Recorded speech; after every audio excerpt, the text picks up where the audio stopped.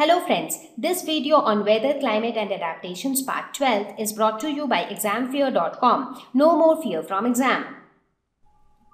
So let us look at the adaptation of elephant. Elephants are something which are very common to us because it is found in a lot of forests in Asia, including India. So even if you go to some national parks or you visit a zoo, you get to see elephants. So elephants are like quite abundant in India as well. So where do you see elephants? So they generally survive in the wild, in forest areas, mostly in hot and humid climate, because Asia or India is primarily it has a hot climate. So we do have winter season, but otherwise normally on an average it is a hot climate. So what are the various body parts? How are the different parts adjusted to the surroundings where they live? So they live in forested areas, or you can say wild. So the first adaptation that they have is the trunk. So their trunk, it actually helps them a lot. You know how? So look at their huge size. Okay. So how do they reach the food which is present on the ground? So it's like they are like quite tall, right? So how will they reach to a fruit or a food which is located on the ground? So their trunk will help them to access food on the ground. At the same time, they can also access food which are high up in the branches of trees. So they generally eat on leaves, fruits, and that's how these are their normal food. So the trunk also helps to make sounds to communicate with each other. So it helps to obtain food, and it also helps in communication. So it produces a special type of sound, and that helps them to communicate with each other. It communicates amongst themselves. Tusks. They also have tusks. These are the tusks.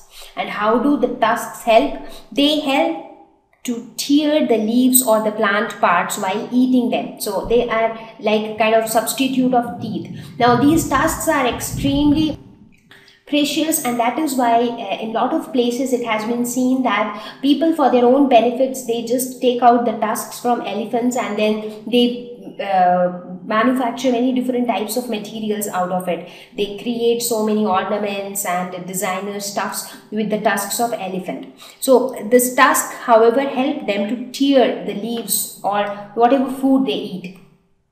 They have very large ears. And why do they have large ears? You know, like in case of polar bears, they have very small ears. Why? Because they live in cold regions, so they do not want to lose enough heat. But in this case, elephants, they live in hot regions, so their large ears help them to cool themselves. So sometimes when the weather becomes really hot, even if they flap their ear, it is like a fan. So their ears act like the blades of the fan. So flapping the ears help them to cool themselves. This is how it helps them to survive in hot climate. Big size. Now, big size of this elephant makes them less likely to be attacked by predators. Now, since they live in forests, a lot of other animals also live in forests. So the chances of being attacked or eaten up by some other animal is quite high. So because of their big size, it is less likely that smaller animals would attack them. So that way their big size is an advantage. So these are some of the adaptations of elephant which helps them to survive in the wild. Next is the adaptation of camel. So this is going to be interesting because we see that camels can survive in dry, deserted areas where there is lack of water. And it sounds so surprising to us to know that camels can survive without water for as long as 14 to 15 days. That's amazing, right? So let's see. So the first adaptation is large feet. So if you look at the feet of camel, they are like quite large. Why? Because they walk on sand. Again, walking on sand is equally tough as is walking on snow. So that is why different animals, based on where they are walking, they will have different type of feet.